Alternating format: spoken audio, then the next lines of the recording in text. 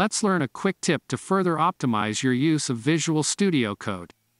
Let's talk about the commands, go to beginning of file, and go to end of file.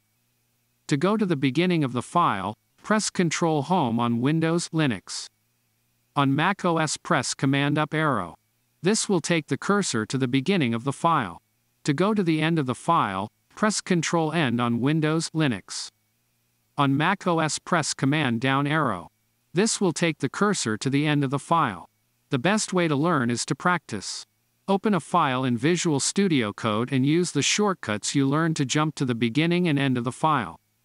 This will save you a lot of time when browsing and editing your projects.